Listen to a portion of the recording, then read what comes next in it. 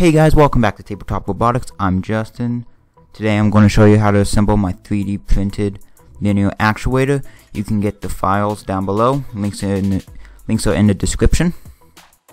In addition to the 3D printed parts, you're also going to need 12 1/8 by 1/2 machine screws, 6 1/8 by 3/4 machine screws, and 2 1/8 by 1 machine screws, and a small washer.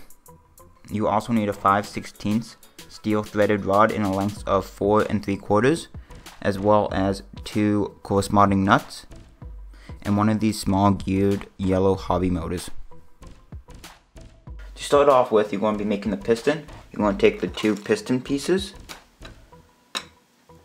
like here, and you're going to slide in 2 bolts down on the bottom.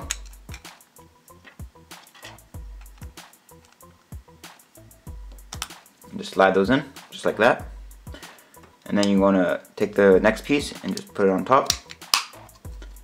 And then you're going to take your 1/8 by 1/2 screws and put them in all 10 holes. There you have the piston fully set up. So the next step is to set the threaded rod. So you're going to take one of your threaded rod and you're going to have to cut or file a notch in the side of it. You're going to take your hub piece, and there's going to be a screw hole, and that has to line up with the notch of the threaded rod, and just going to screw that in.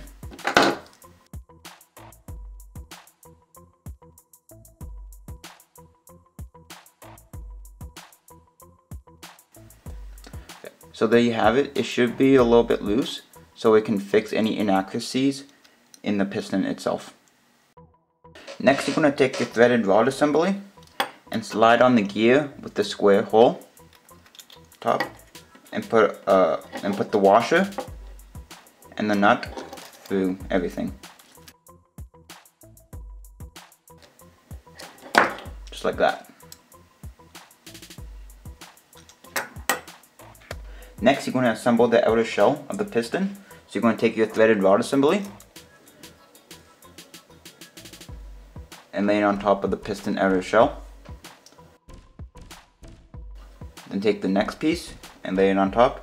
Then you're going to screw in your 1/8 by 3/4 screws in the bottom 6 holes. So here's the outer shell fully assembled. The top 2 holes is going to be where we mount the motor. So now we're going to assemble the motor assembly. So first you're going to take the gear and attach it to one of these small motors, just like that.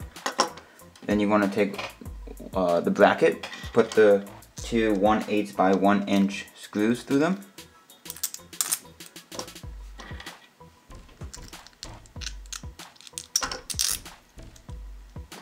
Put it around the motor, like that. Slide on the spacer. Then grab your piston outer shell and screw it on the 2 holes, making sure the gears line up. So here's the linear actuator fully assembled. As you can see, it's kind of slow, but the force output is actually more than I was expecting, so that's pretty good.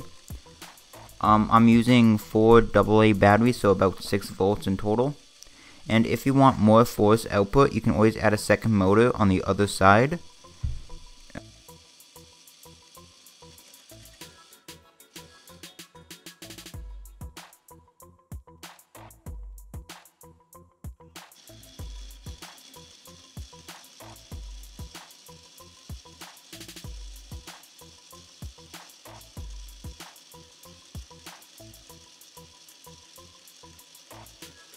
Okay guys, that's the end of this video. Hope you liked it. If you did, give this video a thumbs up. Check out the other videos on my channel. Consider subscribing. I will see you next time. Bye.